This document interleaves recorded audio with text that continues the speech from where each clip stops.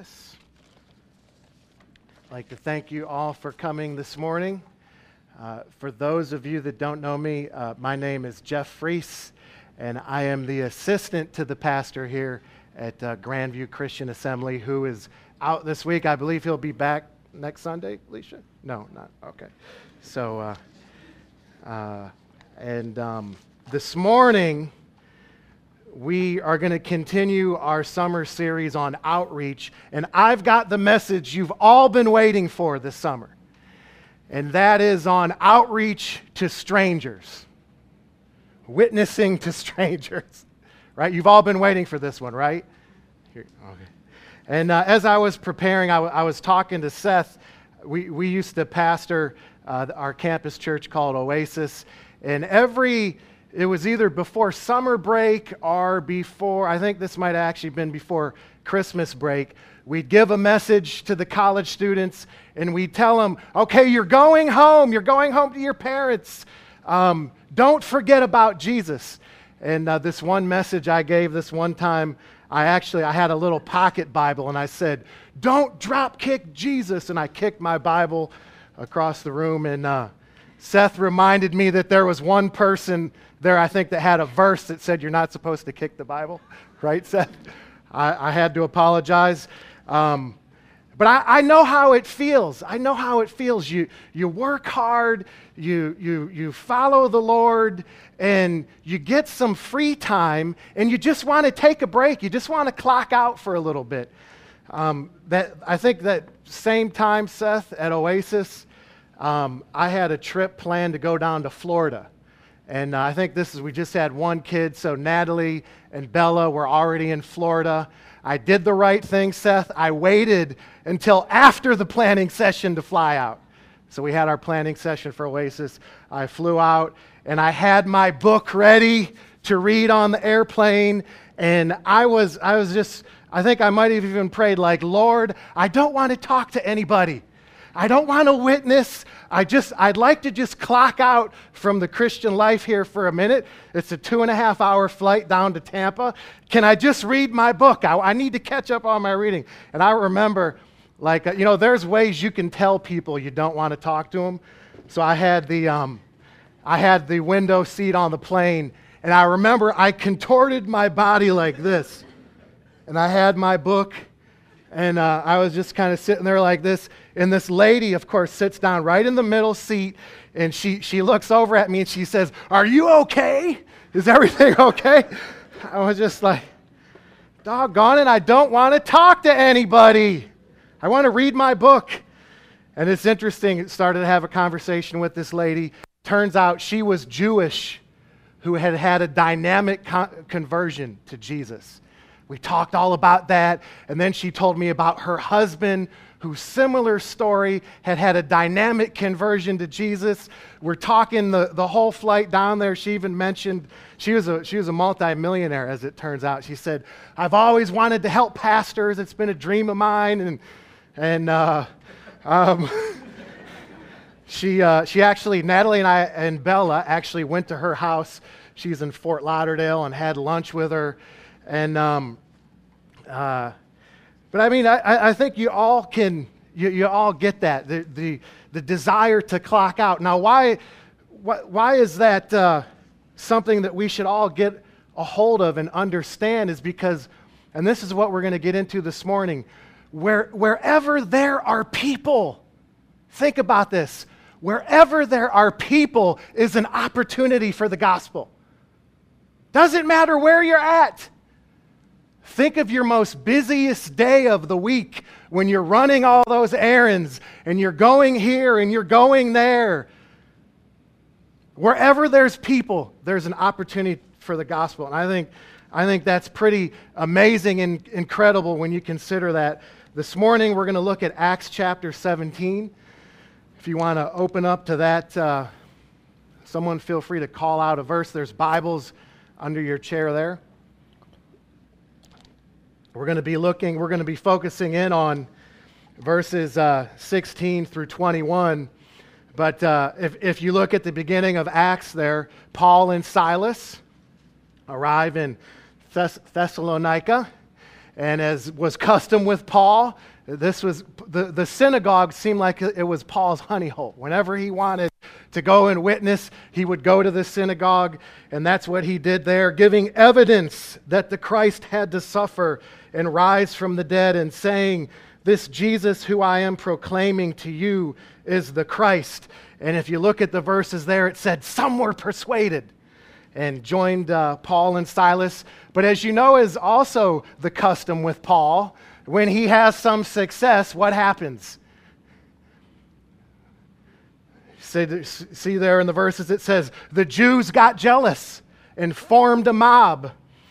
And Acts chapter 17 is where, this poor guy, Jason, it seems like he's hosting Paul and Silas, and it's like the mob, they couldn't find Paul and Silas, so they grabbed Jason.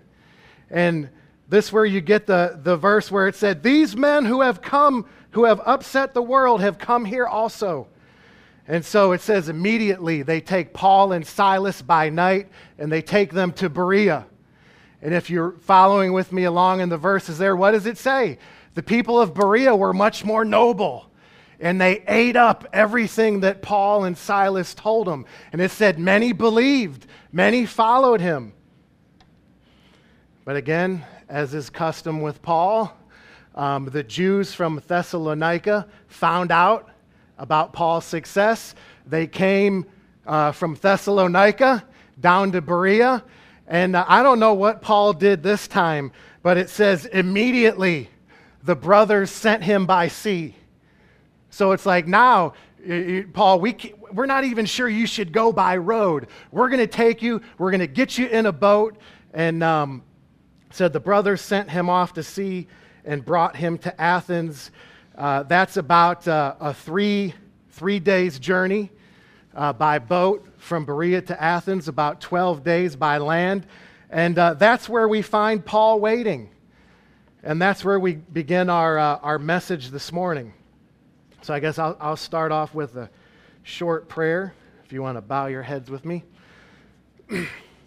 Lord Jesus, really help us to come out of here this morning, Lord, realizing that wherever there are people, there's an opportunity for the gospel, and that, Lord, in many cases, eternity may hang in the balance for the people that we meet. Amen. So we find Paul waiting in Athens, and I think the first thing that we have to know when it comes to preaching to strangers is we have to be available. In order to preach to strangers, we have to make ourselves available. Now you look at the beginning of verse 16 there, it says, "Now Paul was waiting for them in Athens." It's the brothers conducted Paul to Athens, and Paul apparently told them, "Go get me Paul and Silas." But it says Paul was waiting there. Now, the Bible doesn't say how long he was waiting there. But if you figure maybe the brothers that were conducting him to Athens, maybe they took a boat back. So it's a 3-day journey back. And then, maybe they hung out for a couple days and then took the boat back. So I would say, again, the Bible doesn't say this. We're probably thinking 7 days at least in Athens, maybe more if they went by road. So what does Paul do? While he's waiting, I'd ask you, you turn up in Athens. You've got 7 days. What would you do? What's that? Sightseeing. Yes. The notion of, listen, this is Athens at the time. The notion of democracy had begun there. The city had been home to men such as Socrates, Plato, Aristotle. The Athens that Paul saw was a major center of learning, philosophy, literature, science, and art. Let's see here. And they had advances in theater, in music, in architecture, in laws, in politics. I mean, if I were Paul, man, what sights can you see there? Is the Acropolis. I would go sightseeing. And I I think it's also important to remember what Paul had been through to this point. Remember in Acts chapter 14, on his first ministry journey, when they stoned him, they stoned Paul and dragged him out to the outside of the city, thought he was dead, and apparently the brothers were just like, oh no, what happened? And Paul gets up, they go back in the city. Then on his second missionary journey in Acts chapter 16, it says he was dragged before the magistrate. They tore his robes off. They beat him with rods and then put him in prison. And then we get to Acts chapter 17. I'm just saying, if there was anybody that deserved a break, wasn't it Paul? Just to clock out from the Christian life for a couple of days. Paul, matter of fact, the guys that conducted him to Athens, what do you think they told Paul? Paul, brother, I know you love Jesus. Can you just take a break? Go see some of the sights. See, apparently, and if you continue to read in Acts chapter 17, the Lord did not care about Paul's particular circumstances. And it almost seems like right when we're ready to clock out of the Christian life and take a break, it's like that's when Jesus puts somebody in front of you to talk to. And a lot of times, if you look at your busy life, it's likely somebody that you don't know. It's a stranger.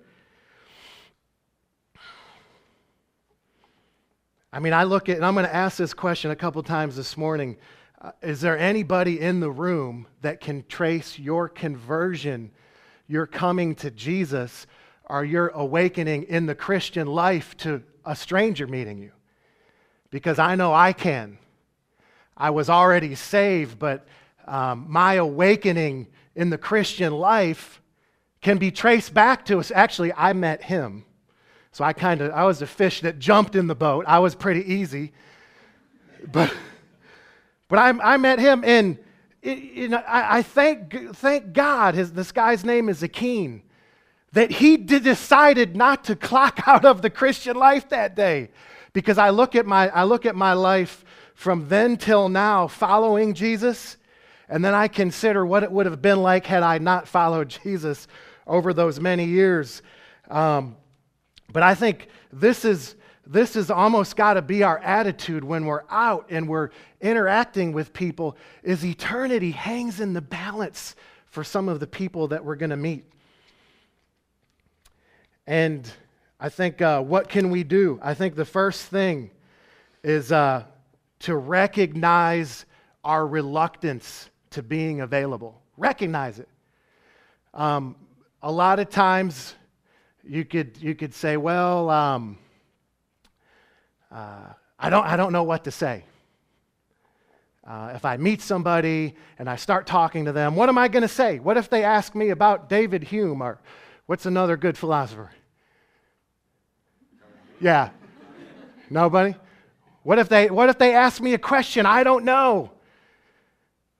That could be your reluctance. It could be, I know sometimes you say, well, evangelism's just not my gift. Or it could just be, hey man, I'm tired. I got a lot going on in my life. I can't even, I barely have time to talk to my wife, Jeff, and now you want me to go out and talk to strangers. Maybe it's just laziness. Whatever it is, I think that's the first thing you could do is just recognize, okay, I'm reluctant to do this.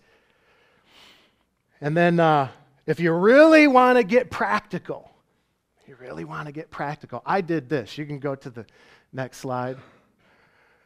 I tracked a very busy Saturday that I had several weeks ago, just to see all the opportunities that I had with people.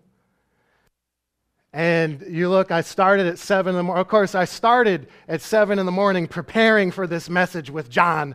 So that kind of set me up for the day. But it started at 7 in the morning, got gas for my car. I remember sitting there getting gas like, oh my gosh, there's someone getting gas right there. What do I say? What do I say? And then I went to get the oil changed. Of course, they came out and said, Jeff, we need to change your brakes too.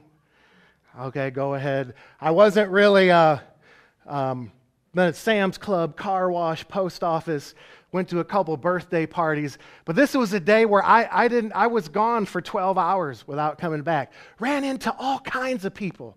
I think this is an interesting exercise to do, is when you've got a busy day, look back on it and just consider all the opportunities that you had to outreach to strangers. So, number one, we've got to be available.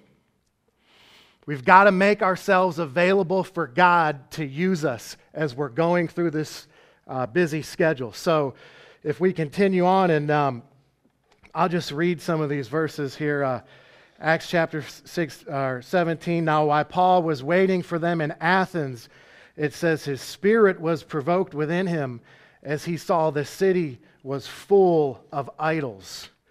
And this is the second thing that we need to preach to strangers, is our spirit must be provoked. Our spirit deep within us must be provoked by what we observe and what we see as we're going through there and we're looking at people. So again, it says Paul's spirit was provoked as he saw the city was full of idols. That word, that Greek word, ketodolos, full of idols, it's the only place in the New Testament that word is used, full of idols.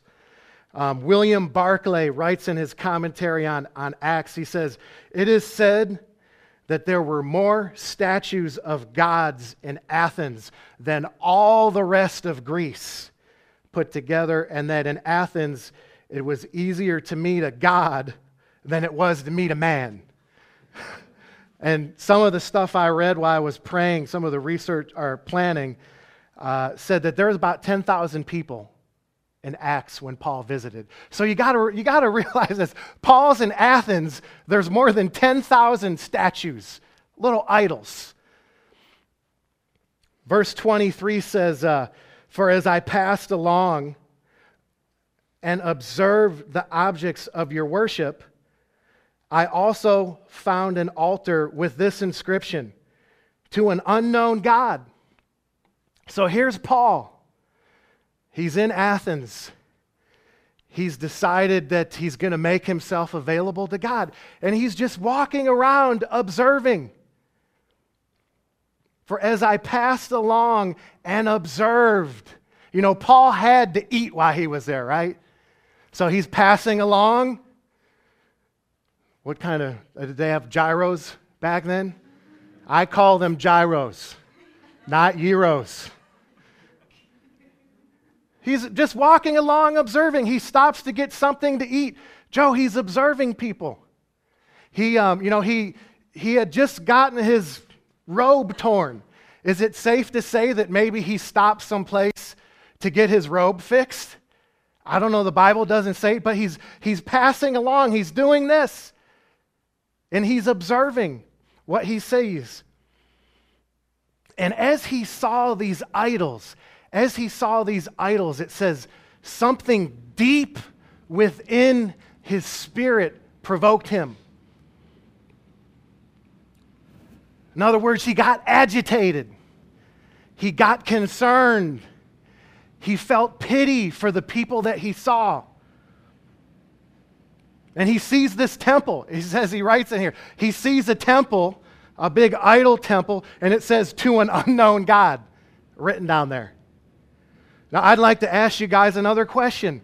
What would we think of Paul if he's walking along, he's observing, he sees the temple to an unknown God, and the Bible says, oh, he saw a temple to an unknown God and left. He wasn't concerned. His spirit wasn't provoked. Would our view of Paul change? Let me ask you. It probably would change. Here we are, Paul's thinking, here we are in the midst of this beautiful architecture where politics was first invented. All these great philosophers came from here, this great center of learning. In that day, if you wanted to learn philosophy, you went to Athens. Paul's thinking, what a brilliant city. But at the same time, he's having this realization that in the midst of all this splendor and wealth, these people are going down to the gates of death. They're withholding their affections from the living God. This was his realization. This was his provoking. And this is what we have to have in order to witness to strangers. And I like to tell you, provoked, it's not just getting mad for the sake of getting mad. I don't know if you've ever been in a planning session. You have a review of something you did. Everybody's all the negative stuff comes real easy, right? It's real easy to get mad. It's always hard to find positive. So provoked is not just getting angry for getting angry's sake. It's like the mind interprets the provocation deep within your spirit and realizes that there's a penalty. Almost realizes like, you know what? My time is short. My time is short. Their time is short. The age's time is short. If I don't say something, who else is going to say something? Eternity hangs in the balance here.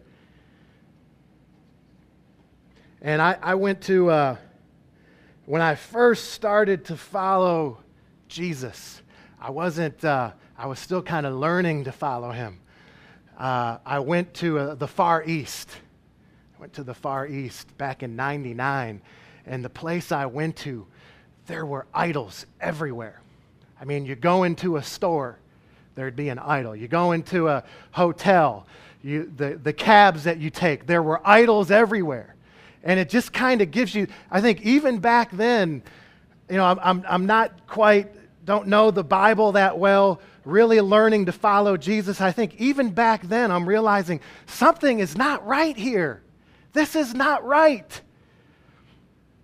And I think our culture, of course, the U.S. has become pluralistic culture now, right? So there's all kinds of different religions here. And I remember a friend that I worked with was a Hindu, and I was with him in his car, and he had a little statue. I don't know if it was Krishna, like right in kind of his dashboard. And said, that's interesting. Why do you have that statue there? And I think he pretty much told me it was for good luck or whatever. So you can run into idols, I think, here in the U.S. just because we're a pluralistic culture. But what I don't want us to do is think just because we don't see little statues of idols as we go about our day that the U.S. does not have a problem with idolatry. Don't think that we are exempt from idolatry here in the U.S. just because there's not little statues made by hands all over the place.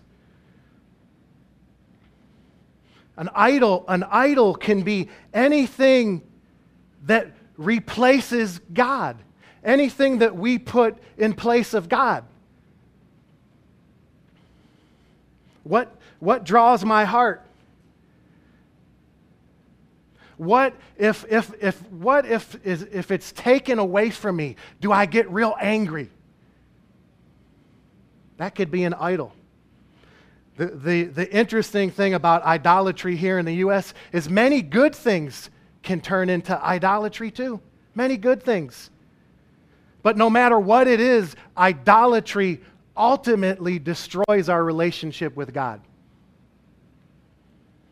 So what idols are we likely to observe as you're going about your daily life? What are you likely to observe? I think to answer that question, I think it's good that we first have learned to deal with the idols in our heart, ourselves. Because how are we going to observe out there in the culture if we hadn't first dealt with things ourselves? But I know as far as observation, you remember, Paul, he's walking around, he's observing. He's walking around, he's observing. As you go through your daily life, you're observing. And I think one form of idolatry that is very easy to observe, I think, is just the worship of the self. The worship of people do all kinds of things to their bodies. They dress a certain kind of way, whatever it is. I think it's very easy to observe. Then there's things related to sexual ethics. There's drugs. There's alcohol, materialism, all kinds of idolatry for us to observe as we're walking around in our daily life. So, what can we do? And again, I think the first thing is learn to pay attention to people. So don't walk with your head down like this all the time. Does anyone have where's your iPad? Anyone got an iPad I can borrow? Don't walk looking at they're saying more people are getting killed texting, and it's not those that are driving, it's those that are walking. Because they're looking down like this, they're getting hit by cars. So yeah, just don't lift your eyes up. Learn to observe people. Learn to see who's around you. And I think a good question to ask ourselves is, do I have a concern for people? Do I have a concern for somebody outside of myself? And if you're saying, Jeff, again, I barely have time to be concerned for my wife and my kids, I am with you. I am with you. I'm probably one of the most self-focused people in this room. Ask Seth. Whenever I get around him, I just talk about my problems, and he's probably... But in order for us to preach to strangers, have to learn to get the focus off of ourselves and look around. Who's going out to lunch after the service today? Okay? Nobody? You guys don't eat? Don't forget to look up. Look around. Have a concern for people. People watch. Does anyone in here ever people watch? That's fun. I actually like it. We used to go to Cedar Point when I was younger, and we would just watch people, but that was more of an unholy people watching, a non-Christian, because we would talk about them as they passed. This is a prayerful people watch. You're observing people. You're praying, Lord, I'm available. Is there anybody here that you need? So you're prayerfully watching people with concern, with pity. And again, if you really want to get practical, you don't have to do this, but this is something I did just to kind of see what was my concern for people as I was going through this day. And again, you have to remember, I started out hanging out with John, reading the Bible at 7 o'clock in the morning, so my day was kind of set up for this. But so of course, while I'm there with John, I'm looking around at Starbucks. Is there anybody I can talk to? I remember I told you I got gas for the car, and I was just, oh my gosh, there's someone over there. What do I say? I got the Dennis Hyundai.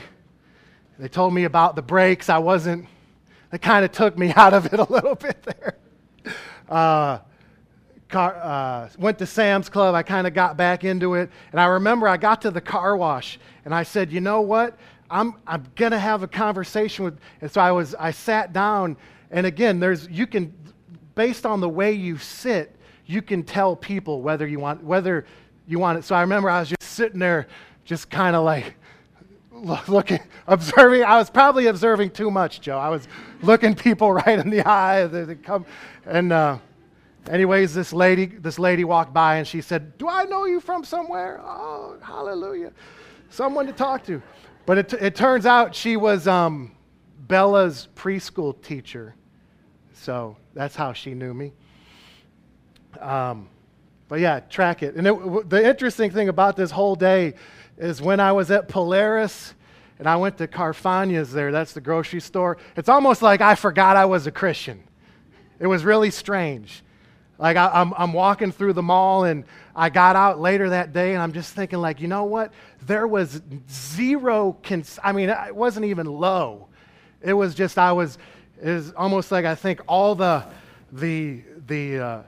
things to buy kind of numbs your concern for people. That's one of the things I took away. So that's one way you can get really practical. So if we continue here, so you're available. You're making yourself available to God. You're observing people, allowing your spirit to be provoked. And the third thing that we need to do in order to preach to strangers, does anyone figure this out? I've left an important thing out. Anybody? No?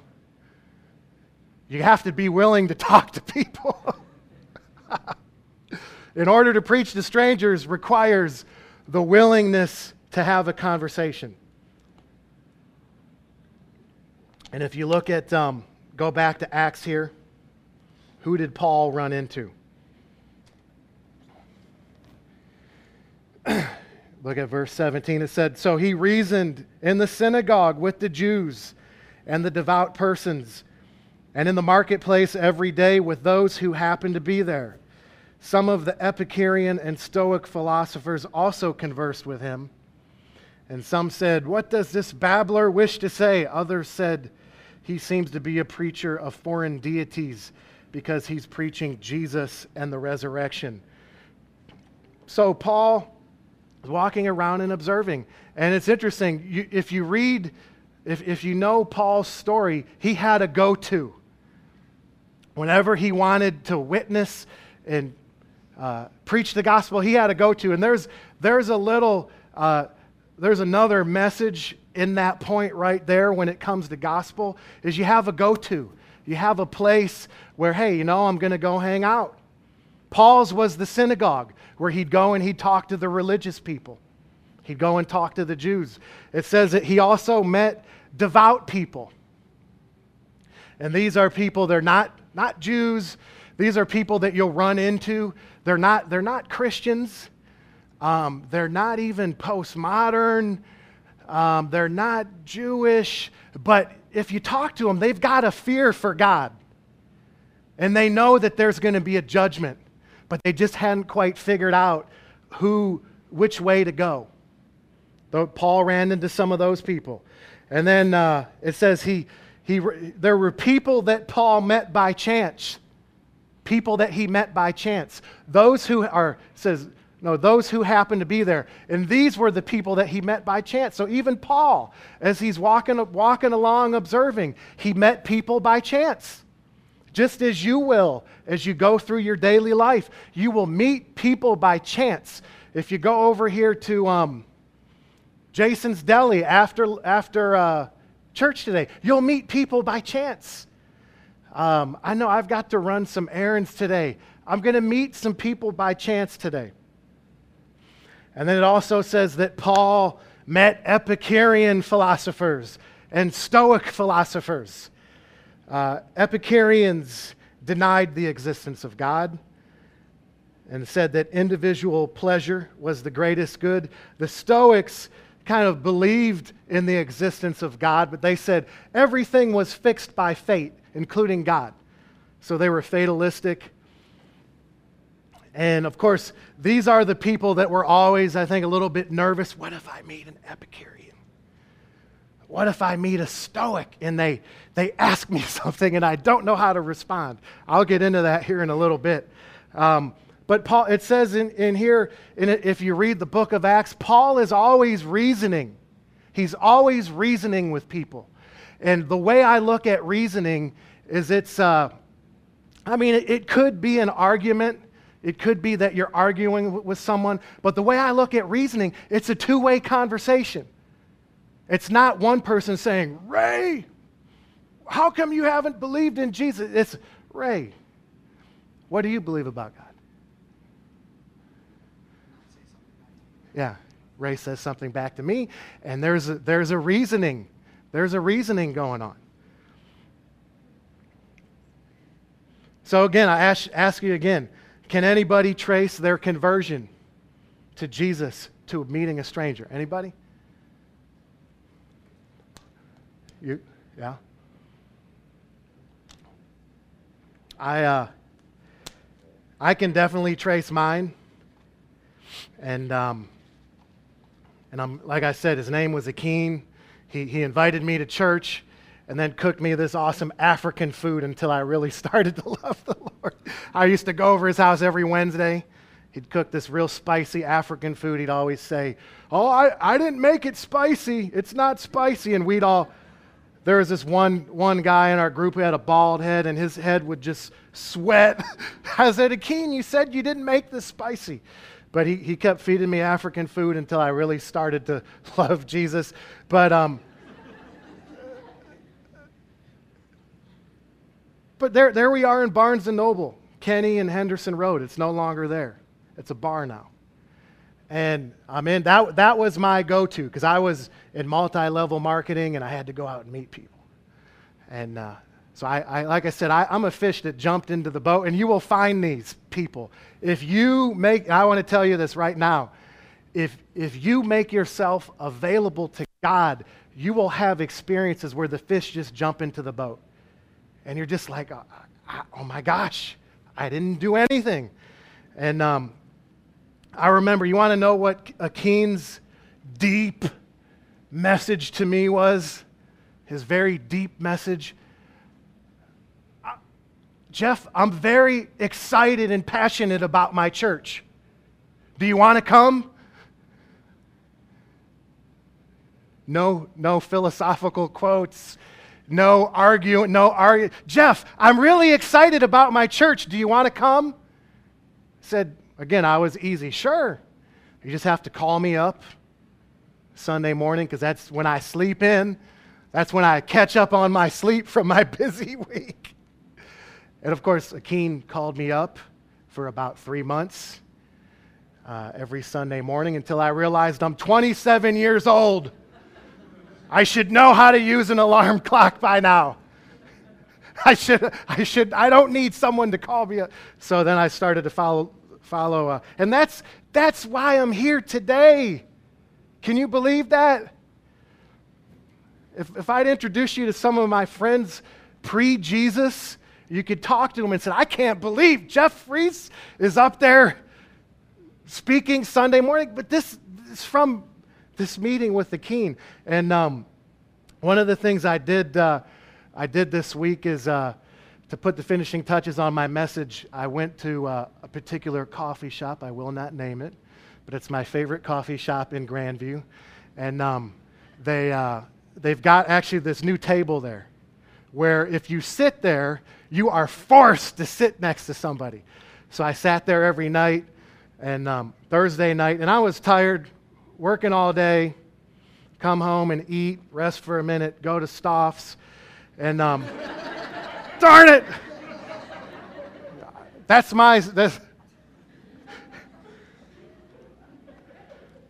So I'm sitting there, and I remember I did this big yawn. I was like, and then this guy just like sits down like right there.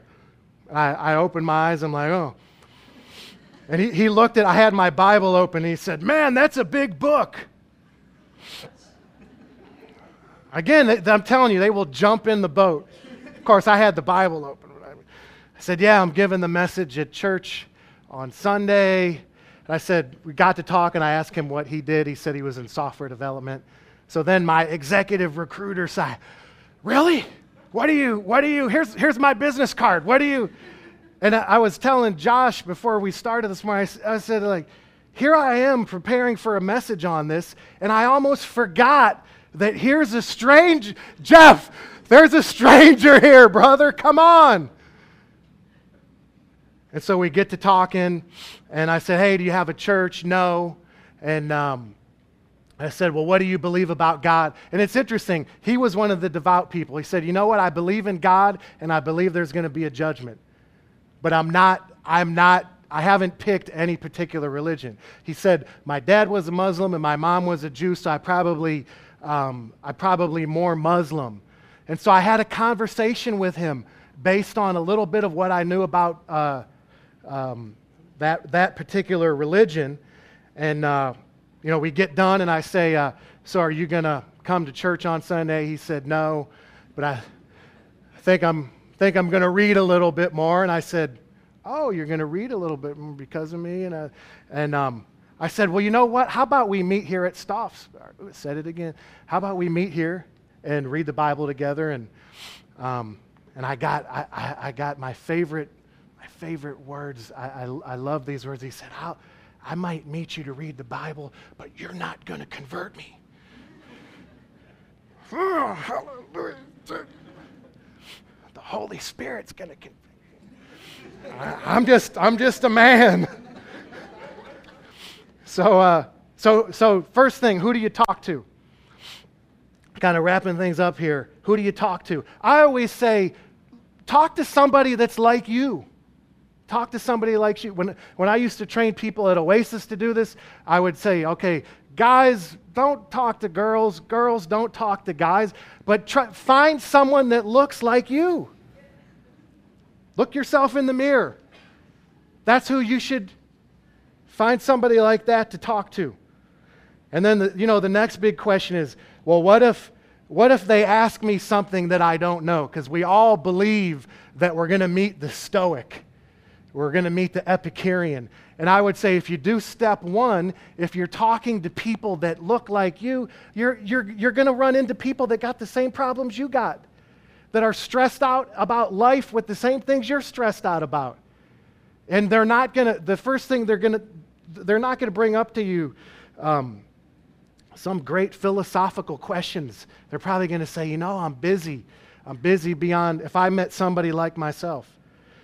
Okay, then the next big question is, how do I start a conversation? And I'm going to go back to this. I know it's Sunday, but Throwback Thursday. How do you start a conversation? I want you to remember this acronym. SALT. SALT. What does SALT mean? Okay, the S is very easy. And as you're walking about, you're going about your daily business, you have to look for clues to start conversations with people. So the S is say something. And then as you say something, A, ask a question. And I'd say there's three things, and there's going to be a test after this, so everybody make sure you pay attention, because if I find you're not paying attention, I'm going to call on you, and you're going to come up here. So there's three things that you could ask a question about. You can observe the person. What is Oasis? You can observe the environment. My goodness, have you ever been in the post office on a Saturday? What is that environment? My goodness, the line. Oh, I'm gonna need a haircut before I get out of here. You're waiting in line, you observe the environment. I think the news is another great one. Just being up to date. I mean, here in Columbus, when is the first Buckeye game? The 7th. You can ask anybody in Columbus, what do you think about the Buckeyes? And you're going to be able to start a conversation. Then L in SALT is listen. Listen. Ask a question and then listen. This guy I met the other night, it was a lot of, interesting. Wow, I could see how you would think that. I'll ask another question. Then the other big one is T, turn the conversation. And this is where I think I'd use a 5 or 10 second faith flag. This is always a difficult one. Like, what do I say? The guy I met at the coffee shop was easy. Do you go to church? I was at getting my eyes checked a while ago. And they put those drops in where you can't see. And I was sitting there thinking like, man, this seems like a lot worse than the last time, because I really couldn't see anything. And I'm starting to have a conversation with somebody, and he was a chef at one of the local restaurants. And I was trying to figure out now, how do I turn the conversation? What do I say? And I was thinking, well, what I was going to ask him is, we're having a big, my church is having a big picnic on September 13th. Does your restaurant do catering? That's, get the word, that's a faith flag. That's where you tell people, I go to church, and see what they respond back. I didn't get to ask them because the doctor came out right at that time. So let's do, Corey, why don't you come up here?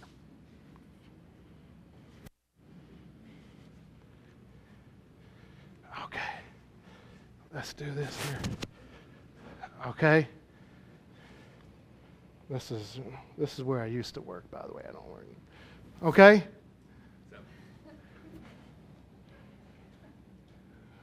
What's going on? Hey, Jeff. You know, how do you know my name? No. I'm a stranger. Hey, what's up? What's up, care work tech worker? Okay, let me ask you guys. Help Corey. What is a question he could ask me? What is CareWorks? Do you care for people? Do you care work? What is? What do you guys do? Yeah, what do you guys do? How about do you work? Is that where you work? CareWorks? Then what would be a good follow-up question? I say yes. What would be a good follow-up question? What kind of stuff do you do? What kind of stuff do you do? Well, I just moved in from out of town, and I'm a recruiter. Who do you recruit? What kind of people do you recruit? Information technology people. Oh, okay. I knew a guy like that once. Yeah. He went to church. Very good. Give it up, brother. See, that's how you do it. Okay. Okay, Brendan, come here. Come here. I couldn't find my OSU hat, so my summer hat.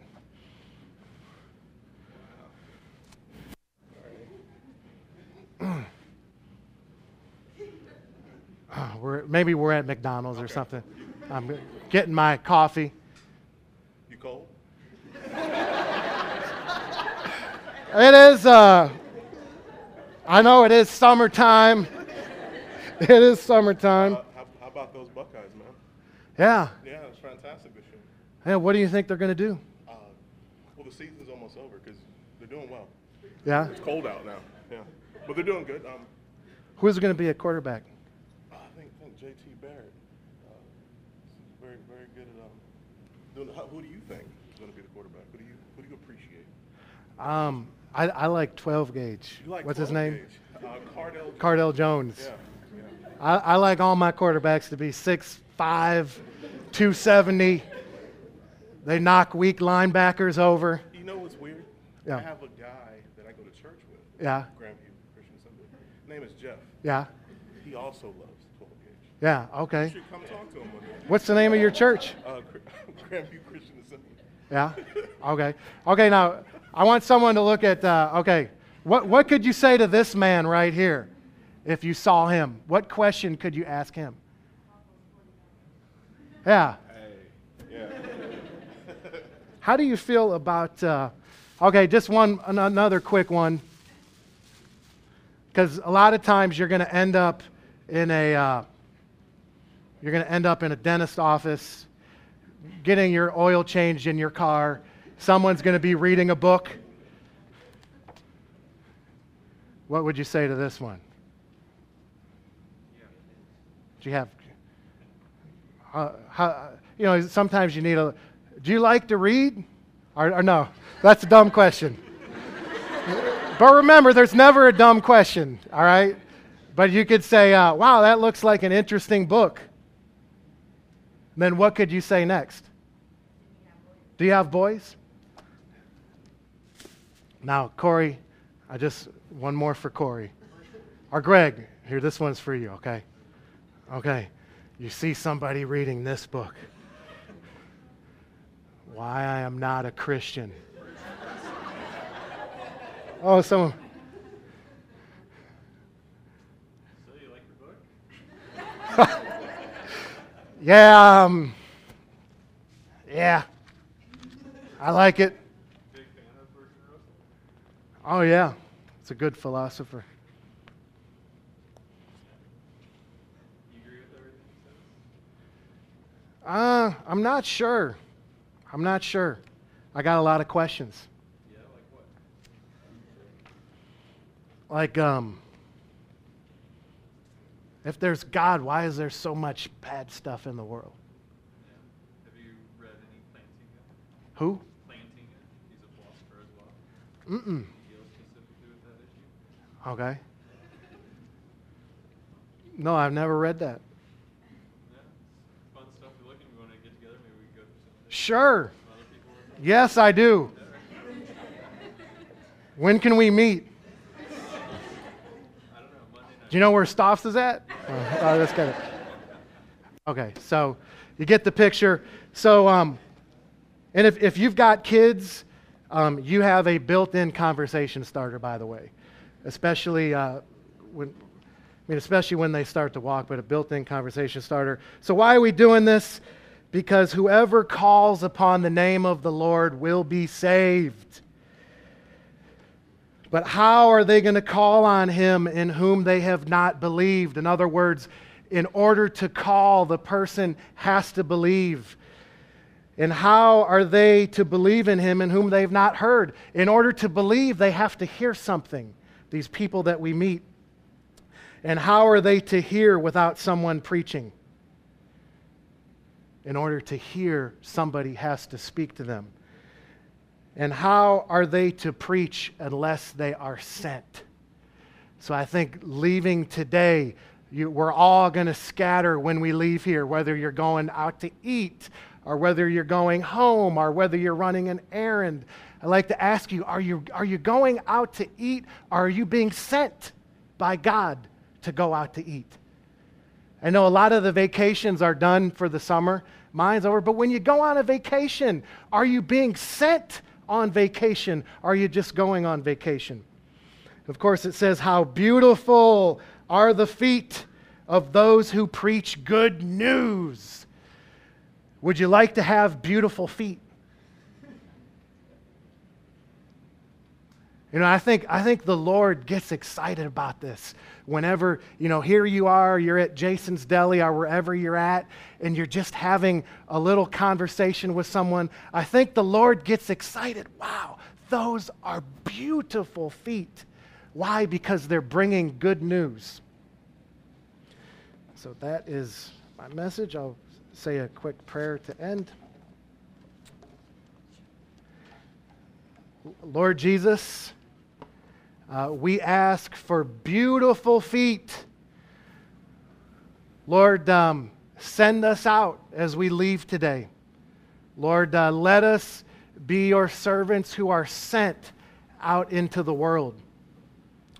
And Lord, have mercy on us. Give us that boldness or that little nudge that we need to have a conversation with a stranger.